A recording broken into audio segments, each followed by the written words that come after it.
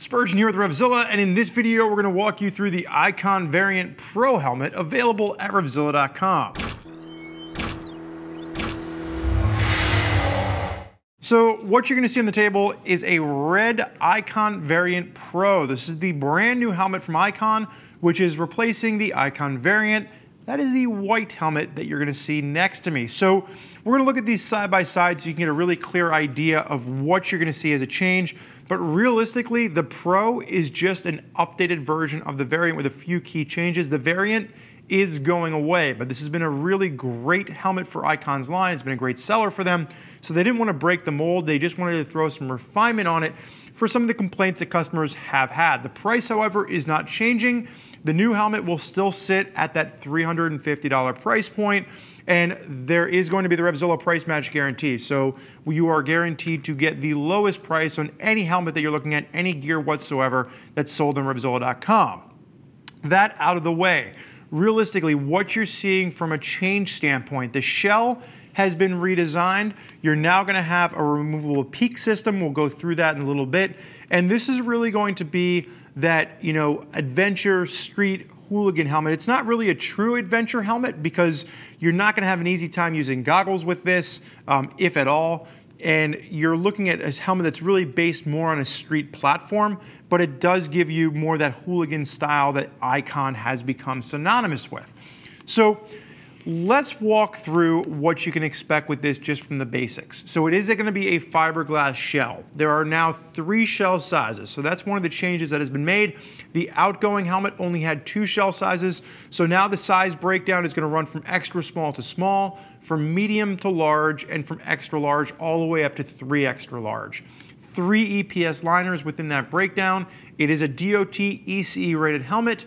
3 pounds, 10 ounces in a medium. That's 3 ounces less than what we saw in the outgoing medium. So depending on the size that you go with, we're going to say you can expect to see about a 3 to 4 ounce weight reduction in the new helmet. So it is going to be lighter than what we've had in the outgoing one, and the fitment has changed slightly. The old one leaned a little bit towards the long oval side. When we say long oval, it's going to be very long front to back, slightly narrow down the side of the head. This is going to be more of a true intermediate oval. Intermediate oval is going to be a little bit longer front to back, a little bit more room on the side of the head, and intermediate oval works for the majority of riders out there in the American market. So just keep that in mind. They have refined the internal fit. So far, we've already discussed 3 changes. They've gone to 3 shell sizes, they've made the helmet lighter, and it is now a more comfortable helmet for the majority of riders out there. So the other thing you'll note when we talk about just the shell design is if we face this side by side with the other one, with the outgoing one, you'll notice these giant slash cutaways at the bottom, and the back of the helmet has really been given more of an aggressive look. So when you're looking at this, you now have this real kind of a slash. It's cut out into the actual helmet shell itself. I'm not sure how I feel about this. I mean, I've worn the helmet. It doesn't seem like it catches on anything, but it seems like, putting this in there from a styling perspective might have some adverse effects if this actually catches on something in a crash. The other thing you'll note is that it has what looks to be like that same cutout of the Airframe Pro along the back, but they then filled it in with a little bit more of this hard plastic, so it doesn't give you that same cutout design. I wish that if they were going to incorporate this, this would have been incorporated the same way of the actual cutout that you see with something like the Airframe Pro. The biggest win that I've seen from the shell perspective is that you now have a helmet that has a removable peak to it, and it's done in a very simple design. There is a push button to the top of this.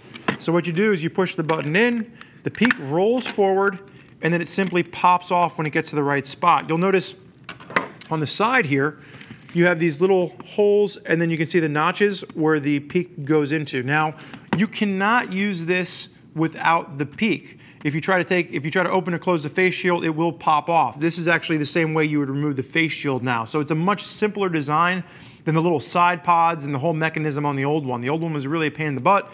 The new one, extremely easy to use, extremely simple.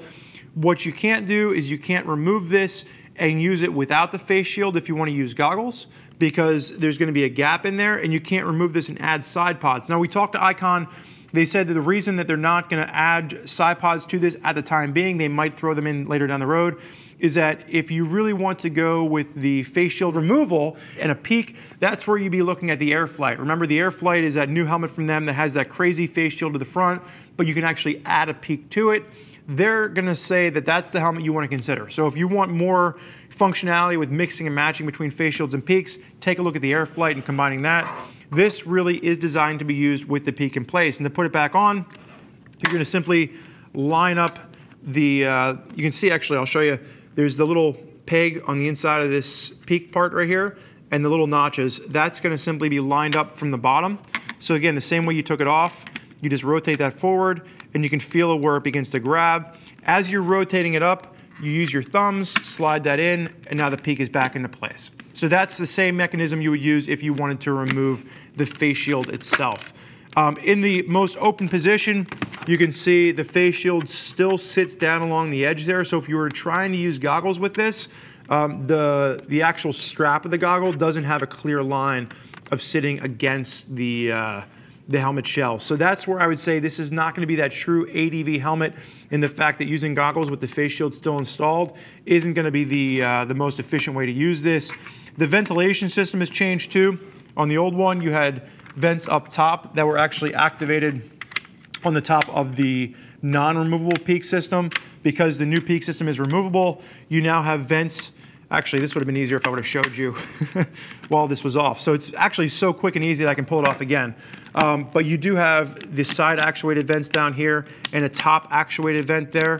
Not going to be the most ventilated adventure helmet on the market. But again, for those of you looking for more of that hooligan street style, you are going to have 3 vents at the top of this, and then you are going to have a revised chin vent. Now, the chin vent on the old one was actuated from the outside. The new one, you have to reach up on the inside, and the vent will be actuated on the inside of the face on that one. Let's go ahead. We'll throw this back on. Easy peasy. Use our thumb, squeeze it back into place, set to go. Really easy on and off with that peak. Vents on the back, there are 2 exhaust vents. They are just passive, so there's nothing to mess around with on the back of that. Taking a look at the inside of the helmet. So what you're going to see here is a very similar design to what we saw to the Airframe Pro. You have a 5-piece interior that you can size differently. You can actually get different cheek pads, different liners for this. You have to buy the whole kit. It's a 5-piece kit. And then you can mix and match if you want to fine-tune the fitment for the helmet. If I rotate it all the way up, you can see that's the actual switch that I was talking about earlier for activating the chin vent on this particular helmet. Pulling the liner out, you're going to have a Velcro liner with a combination of straps. So Velcro along the base, straps at the top. You can see you have a clear medium size, so you can mix and match those liners. The cheek pad, or there are going to be pods actually for the speaker cutouts. You can see that those are going to be over there. So there will be the little detents cut into the liner itself if you want to add speakers to this, if you want to add a comm system. And realistically, the rest of the helmet is going to be very similar to what we saw to the old one, but you now do have this 5-piece liner system and snaps on these. It just allows you to really fine-tune the fitment. So that's one of the things that Icon has been doing, is allowing for the fine-tuning of the fitment. HydraDry is the liner. This is something I've used. I have an Airframe Pro. I have an Airflight. I really think that Icon's been doing a great job with the overall quality of their helmets. They've really took a giant step forward from what we've seen 5, 6, 7 years ago from Icon. And this is going to be something that is really pretty much on par with some of the more premium helmet manufacturers that we're seeing. Take a look at the inside. Just along that EPS, you are going to have those channeled cutouts in the EPS that work all the way down from the front to the back. Realistically, all I'd like to see are larger cutouts for the ventilation. But for those of you out there that were fans of the outgoing variant, the Variant Pro, price hasn't changed, but what you are seeing is you're seeing some really nice little upgrades with the removable peak, with the shell redesign.